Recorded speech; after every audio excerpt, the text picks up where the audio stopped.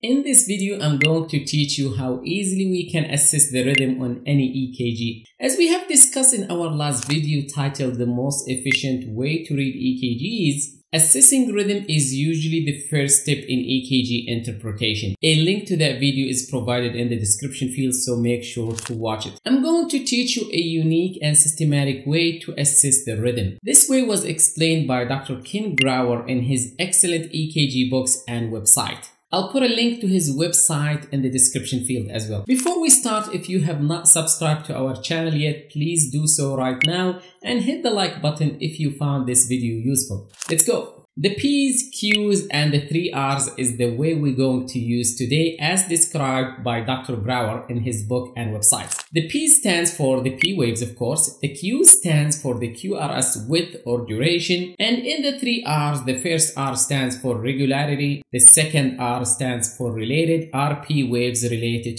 to QRS complexes or not? And the third and final R stands for the rate.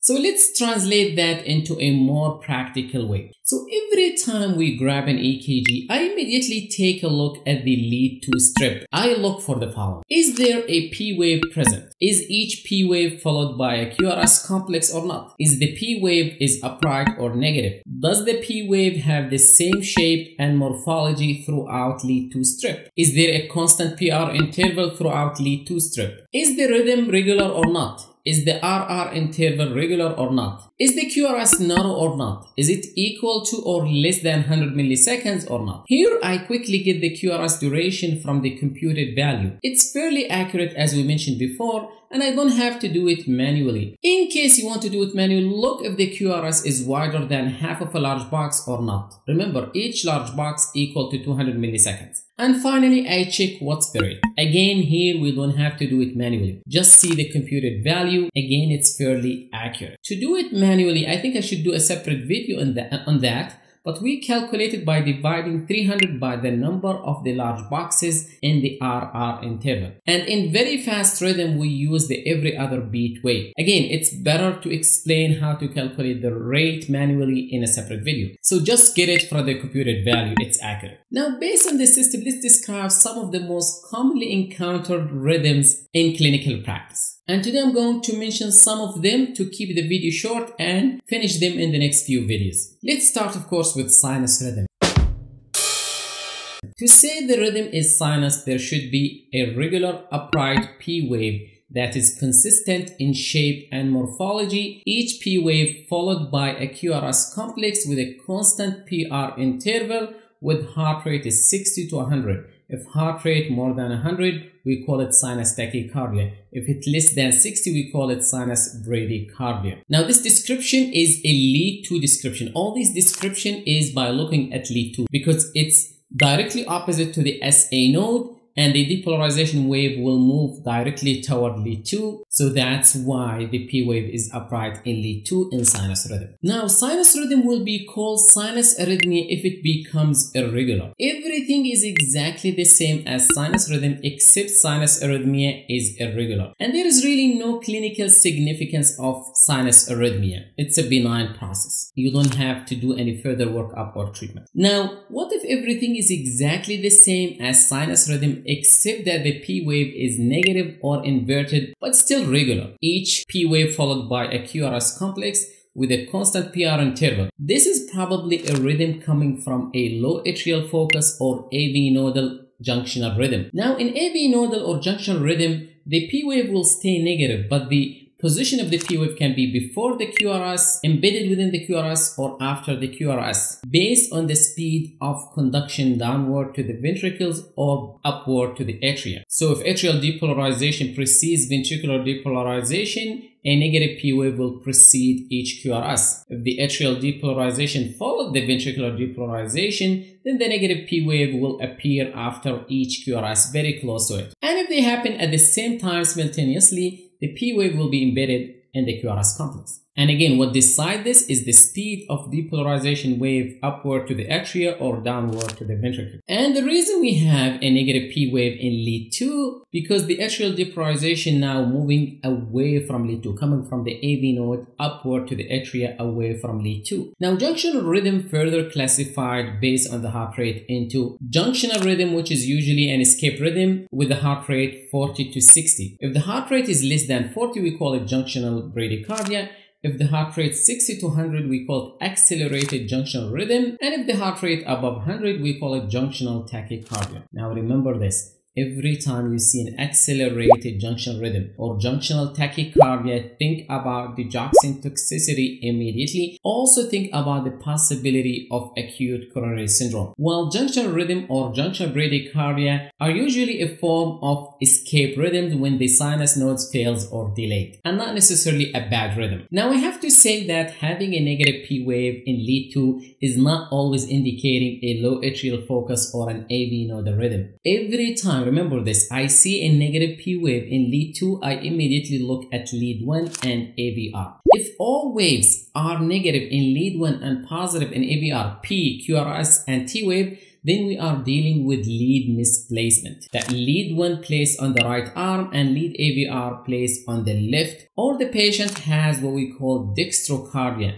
the heart pointing toward the right, which can be easily checked with a chest x-ray if suspected. Remember, in normal EKG, all waves should be negative in lead AVR. If instead you see all these waves negative in lead 1 and positive in AVR, then there is a lead misplacement or dextrocardia. So repeat EKG and verify lead correct position. Look at a baseline EKG or look for any old chest x-ray to see if there was any dextrocardia. Let me finish by talking about what we call wandering pacemaker. So we give time for some EKG examples, and over the next few videos we'll discuss atrial fibrillation, flutter, MAT, multi-atrial tachycardia, AV nodal reentral tachycardia, AV reentral tachycardia, and wide complex rhythms. So we keep the videos relatively short and more focused. So what is wandering pacemaker? Simply here the pacemaker slowly and gradually shifts from the sinus node to another atrial focus. The P wave shape will change gradually to a new shape. It will not vary from beat to beat. That's why it's difficult to diagnose this wandering pacemaker,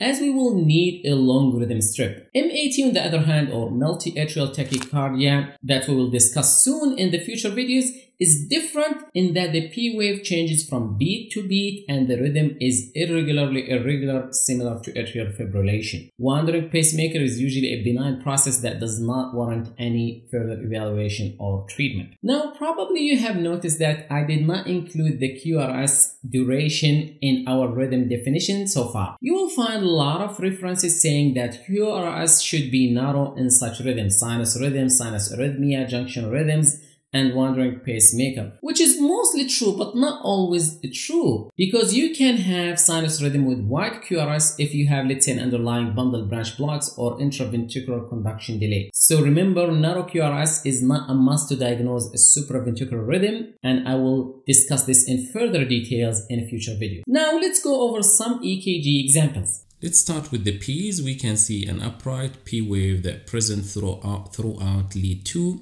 which is similar in shape and morphology. Each P wave is related and followed by a QRS complex with a constant PR interval. The RR interval is pretty regular. And the rate, as I said, there is 1, 2, 3.5 large boxes, 300 divided by 3.5, so it's between, I think, 70 and 80.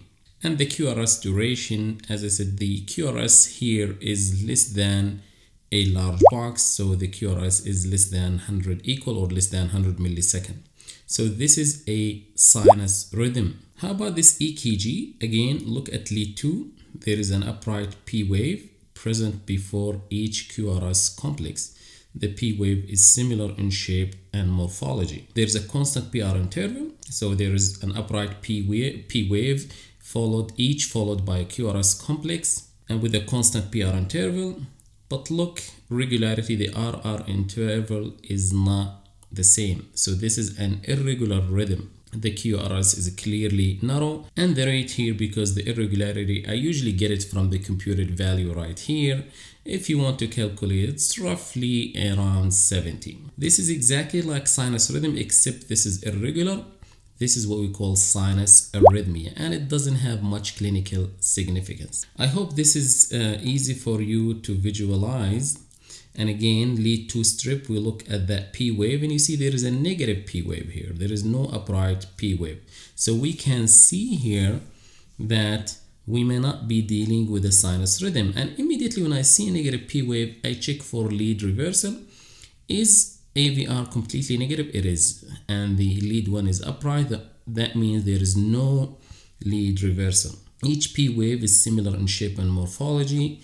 Each P wave followed by a narrow QRS with a constant PR interval. The RR interval is fairly regular, and the rate, as I said, is probably there is 1, 2, 3, 4, and 5, between 60 and 70. So this is either a low atrial focus or could be junctional rhythm, or what we call accelerated junctional rhythm, because the rate is above 60, and it's very hard to tell. Of course, I need a history of the patients taking digoxin, or the patient complaining of chest pain or had an MI. This is most likely an accelerated junctional rhythm. But again, this could be a low atrial focus causing this. Let's say this EKG, which I took from Dr. Grauer website, and you can find it on his website that I will put a link in the description field. And again, we look at lead 2, and you see he already made it easy for us. So there is an upright P wave, right?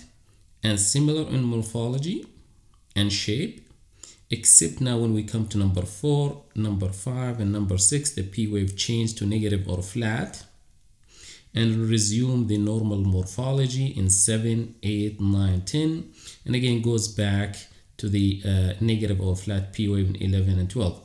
So this could represent what we call wandering pacemaker. There is a gradual change. There is no change from beat to beat. It's a gradual change. See, these 3 beats have the same pacemaker or atrial focus, and back to the sinus rhythm here, back to the another pacemaker here. So this is what could possibly be a wandering pacemaker. The RR interval is irregular for that reason, and the QRS is narrow. So most likely we're dealing with a sinus rhythm alternating with a wandering pacemaker here.